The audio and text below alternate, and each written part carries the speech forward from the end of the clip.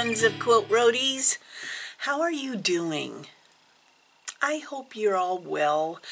I hope that you're finding comfort in your garden or your stitching, depending on which side of the world you're on. Right now in our world, it is exploding in the garden. The flowers have loved all the spring rain, and they are more abundant than they have been in the last few years. I know that some of you are entering winter and some of you have had no rain where you are. And I'm so sorry for that. I am so sorry for that. So today's Quilt Roadie is going to be just a catch-up about what I've been up to, because I have been a busy little bee in the hive.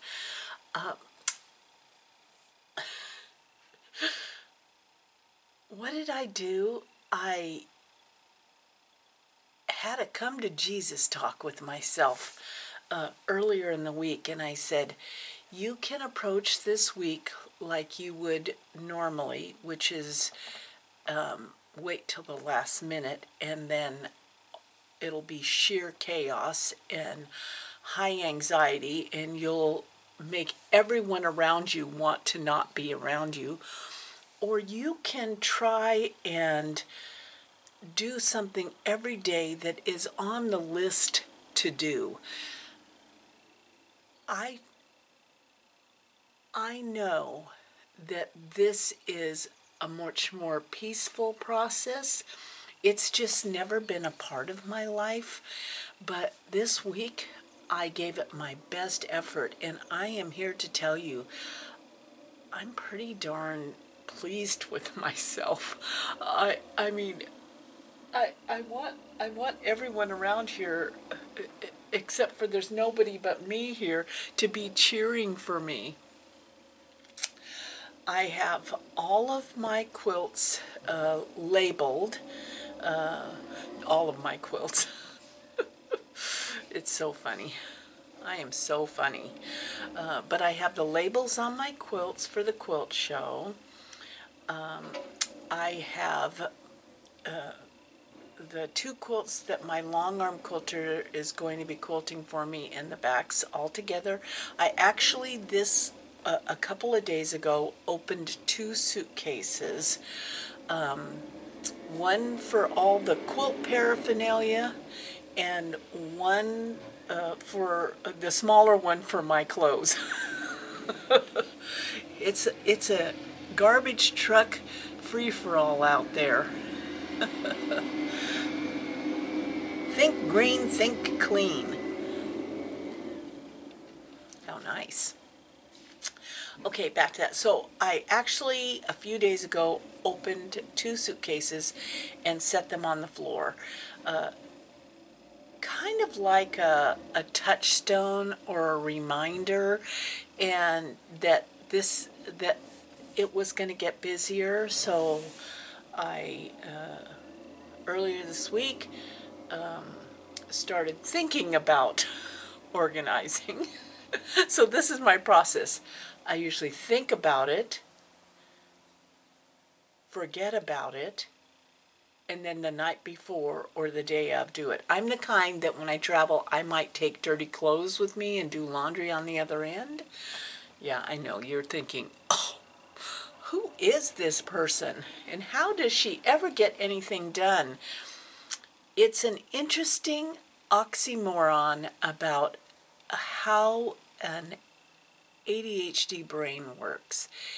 It's usually panic, sheer chaos, and a celebration somewhere at the end of it. So back to my suitcases. I've got the suitcases going. Yesterday I finished up all the labels on the quilts. I had a previous video showed you I got all the backing ready, so those are packed. I have a bag packed that's going to my friend Caker's, and in the meantime, I started cutting out a quilt, and so I started my little 9-patch blocks. Aren't they going to be cute? Yeah, my little 9-patch blocks out of the Jelly Roll pack from So Yeah. So I started that on a whim, like I needed to start a quilt right then. Yeah. And so, you know, it's kind of like it's just interesting. I have been enjoying with each thing that I get organized, I feel a sense of completion. Like I made a doctor's appointment for G that I've been putting off making, and finally I got it on the books. Well, that was like, you know, in my other life, my Stitch Roadie life, I get stars. I think I need to get stars in quilt roadies. It's just that it would take too many stars to do that. You know, it would be just. And then yesterday I was looking at the quilt on the wall, and I need to talk to my friend Lori, because I suddenly I'm looking at this quilt on my design wall, and I'm thinking that there's some Y seams in there. I've been looking at it and looking at it, and I don't see how the blocks can go together. I'll show you. I'll try to move you very slowly around. Okay, so we're going to move very slowly around. Sorry for my hand picture. So that quilt there, almost all of the blocks are done stitching. I mean, they are extraordinary. And this was a Yoko Saito block of the month. And the reason I did this block of the month is at the time, Primitive Gatherings was doing it as a block of the month in muted, more primitive color wools. And I just fell in love with it. But when I looked, yesterday I was in a fugue state and I was just staring at it. Not really because I wanted to do something with it, but because I just needed to give my brain a rest. So I was just looking at it, and suddenly my brain clicked into what I was looking at, and I said, I do not see how that actually can go together without one Y seam. There's got to be a Y seam to get that whole thing together. Yeah. Or 2 Y seams. So there we go. See what happens if I sit too long? I am thinking that my mind wanders, and I guess that's the way that it is for all of us, huh? I'm gonna put you down here so that you don't get too crazy dizzy. And then you know, I've been working on my happiness agenda, and by that I mean I've been trying to stay in a more positive mode, which means that I'm not watching a lot of the news, although I am paying attention to a little bit of local stuff. I check in on the hearings and the major news of the day, the Supreme Court rulings, the new nomination that's going to be stepping up to the plate. I wish her the best. But other than that, I have tried to make my life a balance. I have tried to make it a balance. I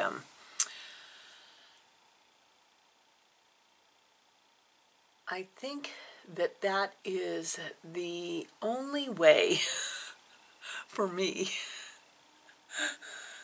to keep moving forward, Or I want to just put my head in the sand. You know what I mean? You know what I mean.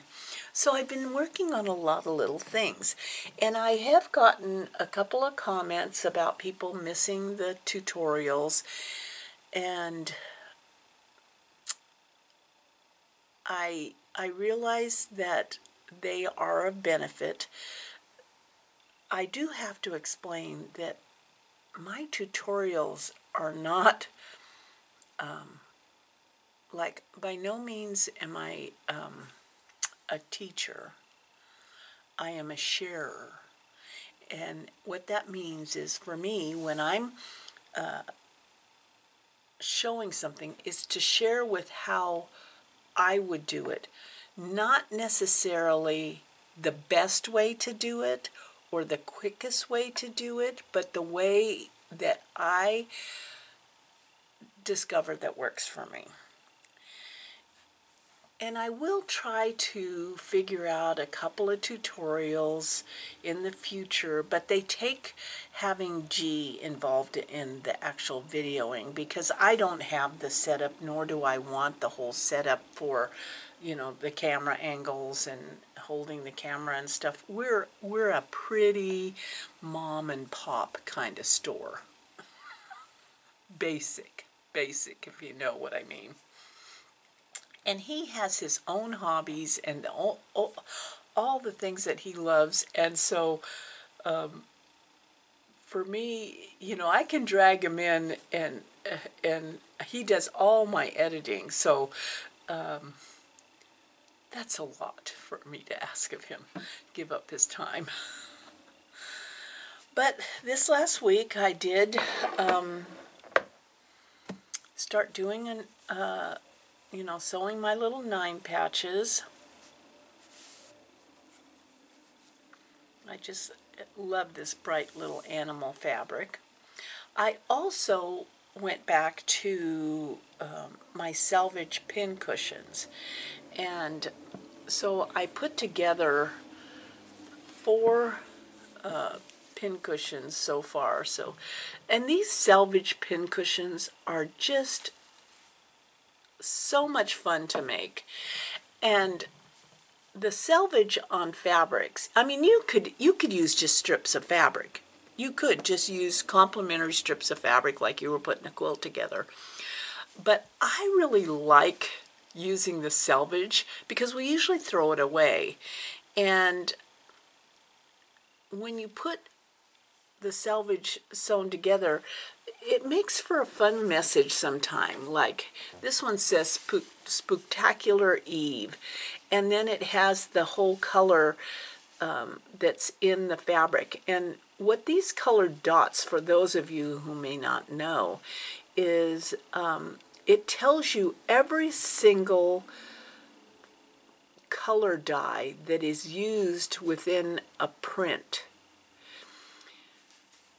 So according to Jen Kingwell, who's an amazing designer, you can actually, when you're shopping, if you're going and you want to make a quilt and you have a lot of the fabrics already pulled, like you bought this particular fabric, Spooktacular, and you just need complementary fabrics, you can actually just take the salvage strip with the colored dots to the fabric store, and you can buy complementary fabrics, because this is telling you what colors were used in the print that it's on.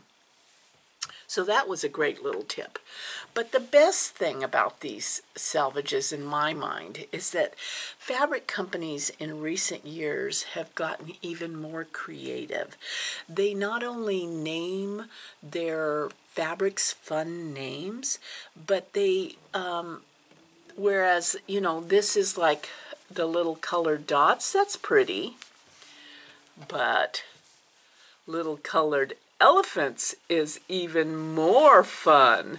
Now this is working the same as the little colored dots, but it's little elephants. Come on, give me a break. And then, you know, this is called Friendship Ring, so I used that part in this salvage pincushion.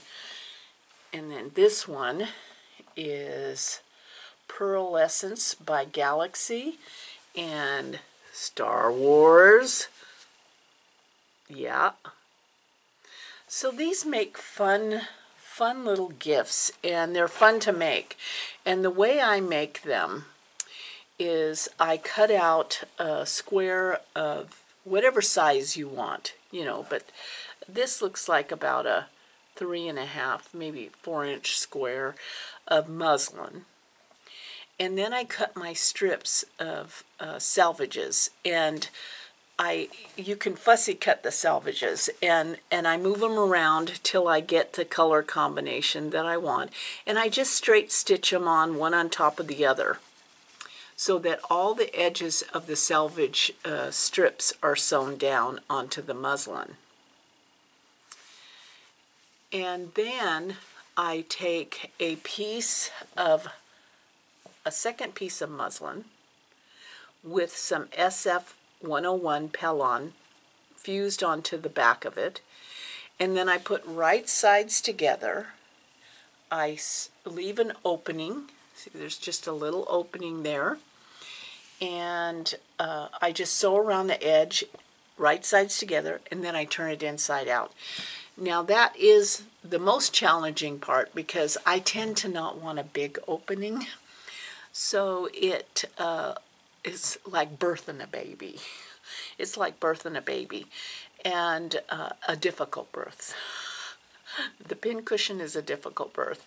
And I did these, I birthed all these pincushions while I was doing a Zoom call with a girlfriend for our book meetup.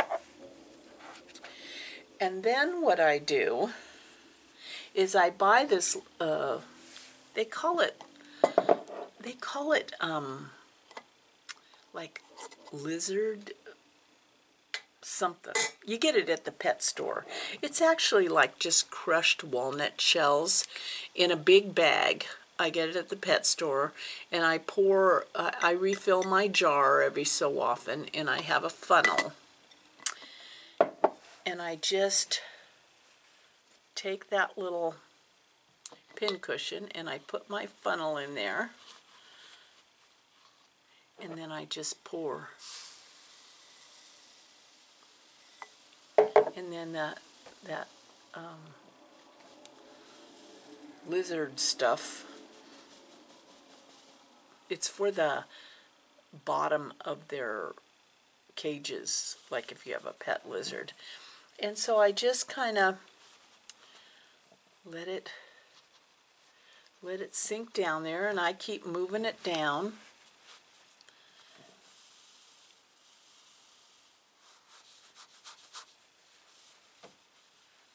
These are so fun to make, you know, and they're kind of like what I'm doing with my pillowcases, you know, make a pillowcase a month, you know. So I need a little bit more, and after a while you can tell how much of it you need by the feel or what you want it to be like. There's no like set rule, like you don't have, it's not like a recipe where you have to put a cup of this stuff in. No, it's however you want it to feel. And so I'm just filling it up, and I poke it down and I fill it up. And yes, I have spilled this stuff all over my sewing table. No big deal. I just sweep it back into the jar.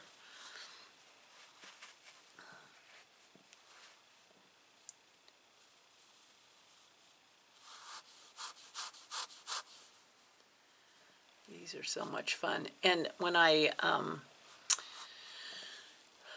made one for each of my fabric stockers when we went on retreat one time. It was fun to just give them each a pin cushion that I'd made, and it was, you know, when I was making them, I was thinking about each one of them, and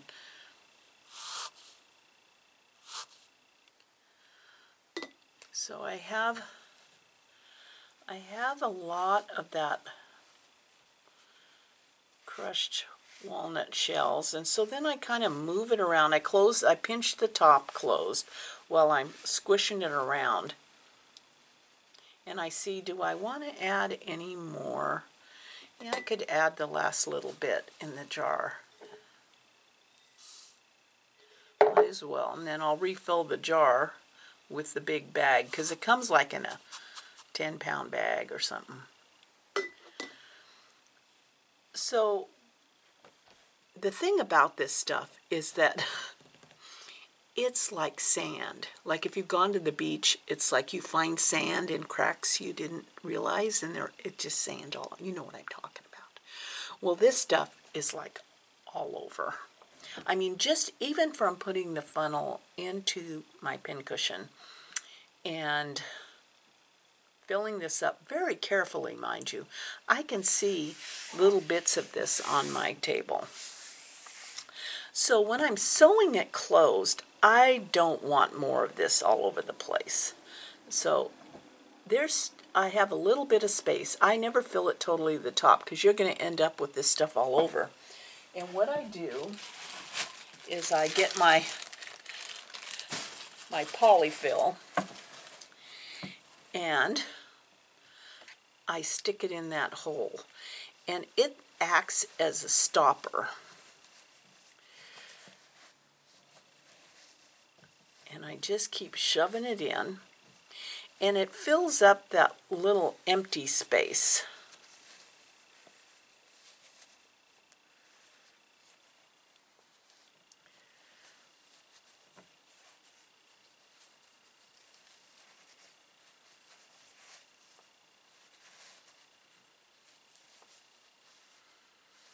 I'm really excited about the Sisters Outdoor Quilt Show. You know, this year it feels kind of like the old days, or the pre-pandemic days, I should say. I mean, I'm really anxious. Jackie Erickson, who works at the Stitching Post and has been part of the quilting community in Sisters for as long as I've been quilting, and actually the Fabric Stalkers and I took our wonky log cabin class from her, which was nothing but a great time.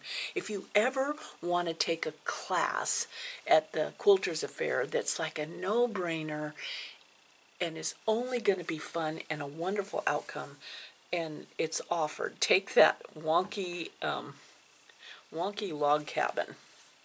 Yeah, I'm still stuffing that in there. I'm bound and determined to get every last bit of that wad in there.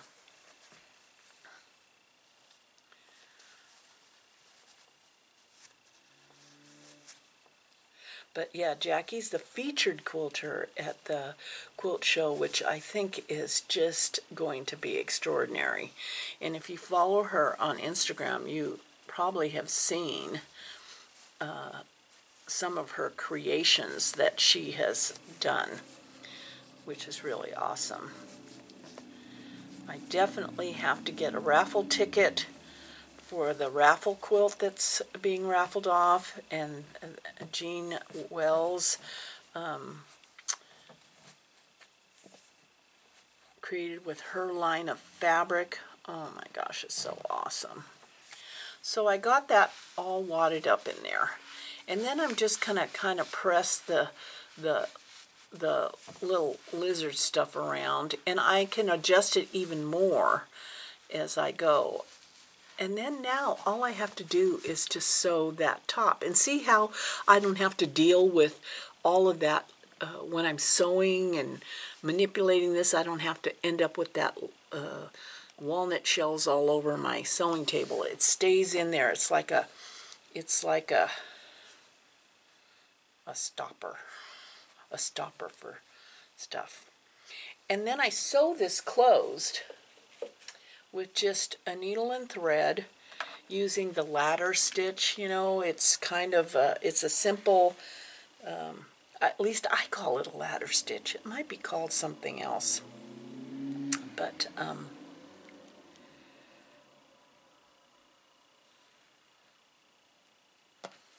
so I just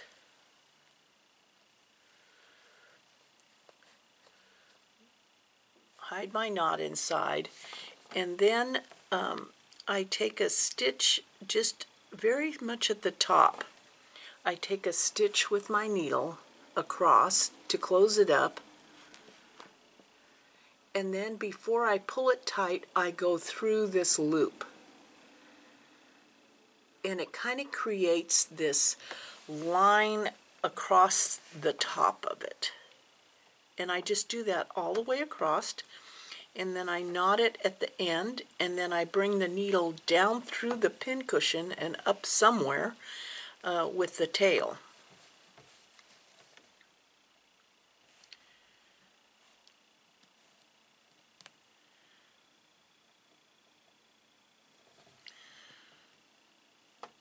I have been watching a show that a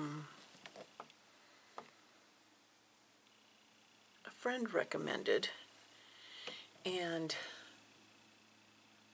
I still don't know quite what's going on, but I felt the need to kind of give up my reruns for a while.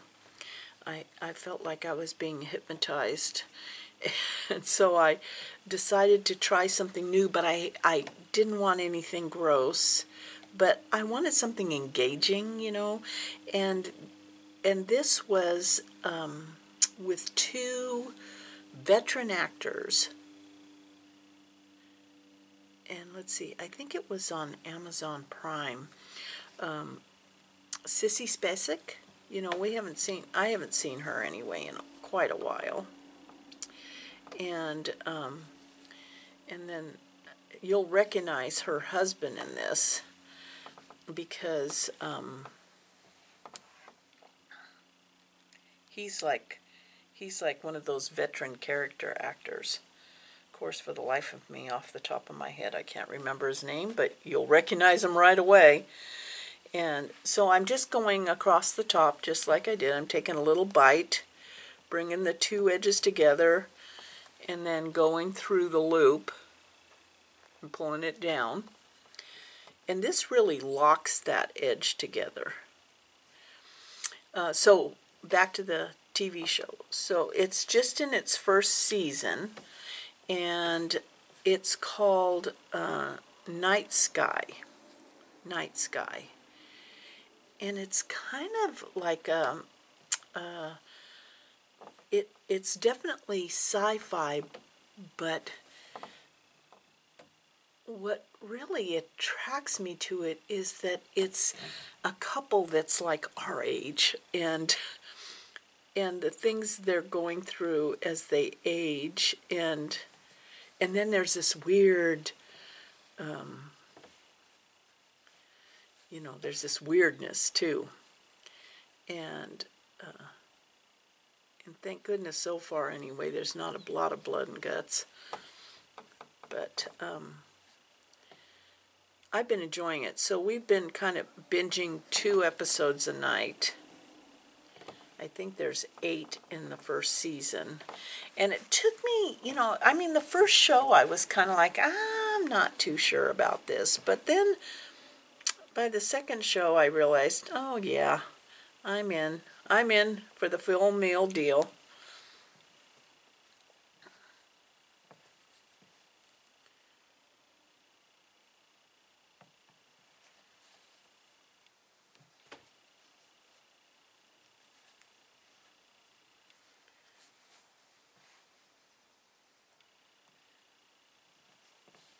So we've been watching that, and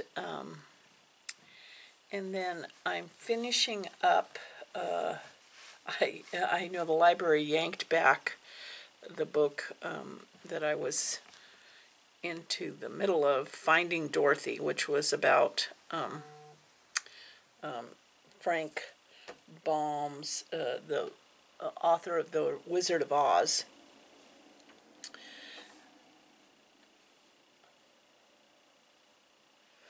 And it's a totally enjoyable book. It's a totally enjoyable book. I just love it. And it reminds me so much about that period of time and about the original making of the movie The Wizard of Oz, and yeah. So that book is definitely, I think, would be a good read for anybody.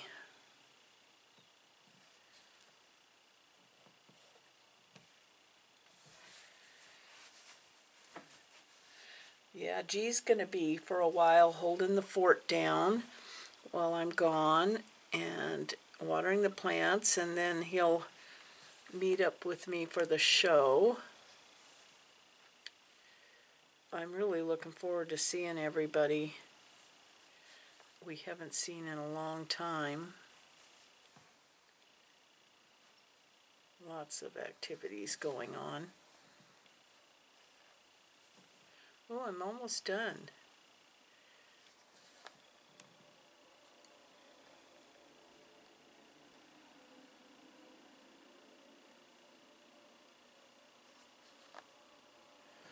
Oh, I haven't threaded my needle.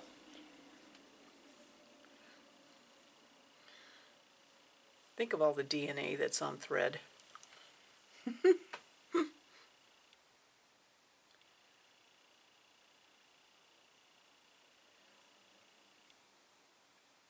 So I would love to get some book recommendations from all of you. I have been paying attention to what you're watching. Some of you have dropped comments and shared with me what you're watching. Oh, geez.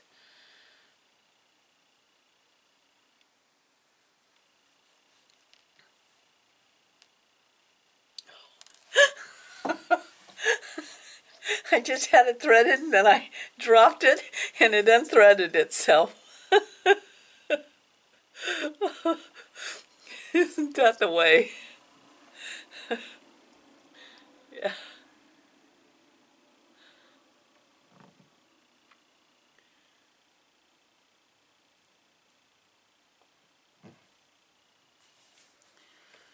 There we go.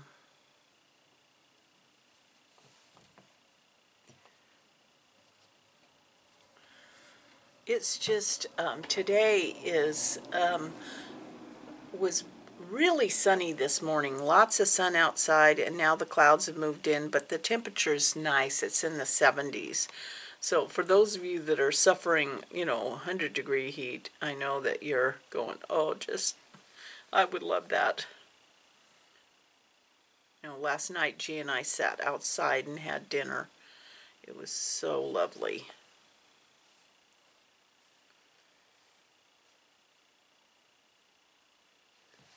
Okay, so I'm down to the end, and I'm just going to make a knot.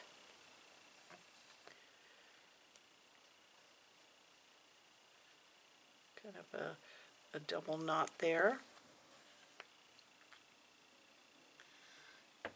And then all I do is I stick the needle in and push it up further down the pincushion to drag that thread over to help just even get it a little bit more secure in that pincushion.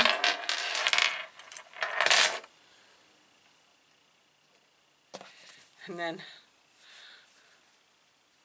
how fun is that? Pincushion all done. Pincushion all done. And then I just kind of squish it around. Yeah, so they're so easy to make, and they're so much fun. They're so much fun. The other project that I just went bonkers for was I had received, do you remember that jelly roll of the Threads That Bind by Blackbird Design from the Fat Quarter Shop? And I made the spool quilt out of the book Pre-Cuts quilts from pre-cuts that actually I'm going to be taking down to get quilted. You know, I had leftover pieces, and so I decided to sew all the 2.5-inch squares together and make a project bag with the fabric, the sampler fabric by Blackbird Design, as the front. And in my Stitch Roadie life, I had finished a project that I thought would be excellent on a project bag, and I'll show it also on the Stitch Roadie. So this might be double. You'll get a double view. But I used the pattern. I used the instructions from the Moda Bake Shop, and it's linked on my blog on the side, but I will definitely be putting that in the description box, along with the link to the video where I did a step-by-step about making, and this was a few years back that I made a project bag when I was wintering in Arizona.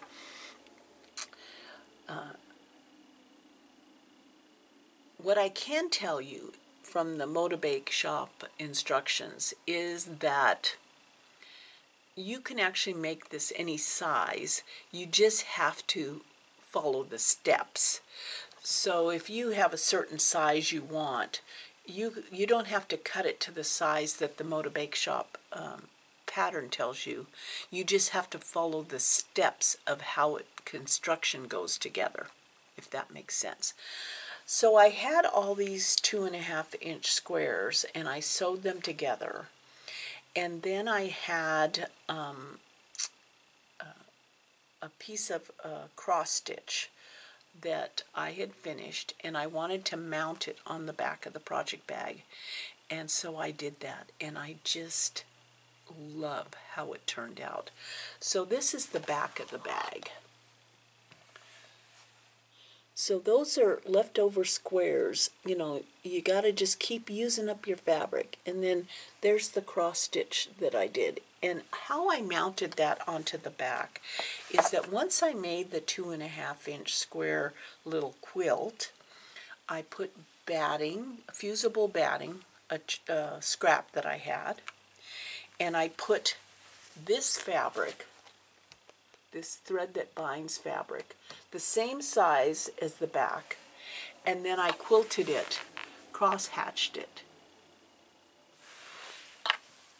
And then once it was made into like a quilt sandwich and it was all quilted, then I took my cross stitch and I fused Pellon SF101 on the back of it to give it kind of stability and to kind of make all those thread ends kind of so they're never going to come loose. And I folded under about 1/4 inch the edge, and I steamed the edge so that it would stay down, and then I pinned it to the back, and I buttonhole stitched it on my sewing machine. So you can see that I just went around the edge and buttonhole stitched it onto my quilt. And then I followed the instructions on how to create the front of the project bag with the zippered pouch, you know, and attach the binding. And so now what's left is I have to tack down the binding just like a regular quilt binding, and I'm going to do that today. And I just love how it came out. It just is adorable. It's absolutely adorable. Yeah. Sometimes you do things and they just make your heart sing. I also wanted to just show you this one more thing before we go, because someone asked me how I transfer my embroidery design onto fabric. And whatever fabric you choose, and mostly you choose, most of the time when you're transferring to an embroidery, you're using a really light print or a muslin or a, you know, so that the embroidery will show up. And what I do is I take my fabric,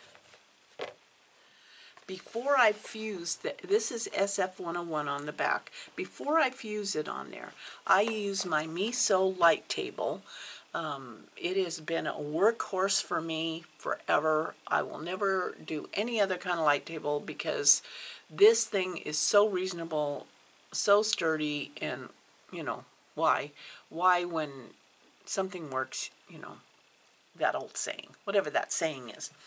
So I put my fabric, I put my pattern on the light table, and then I put my piece of fabric on top of that pattern, and I tape it with masking tape. And then I use like the .01 brown micron pen. It's the skinniest micron pen available, and I trace directly onto my fabric. And I'm here to tell you, it doesn't show up after you've embroidered. So here's one that I have already traced onto, you know. And then once I have it traced on there, I adhere the SF101 to the back, and I start embroidering. And, you know, some of my favorite embroidery patterns are Gale Pans and Meg Hockey's Crab Apple Hill. So here I'm already starting to embroider. And where you embroider does not, the pen doesn't show. It's covered by your embroidery floss. So that answers the question of how I prep my embroidery. And here's another one by Gale Pan, and this is on another piece of type of cotton fabric, and you can see the design. So I hope that answers some questions that a few of you had. Well, I think it's time for me to get working on my list. Thank you so much for hanging out with me and for listening to me babble, and we'll see you a little bit down the road. Love you guys.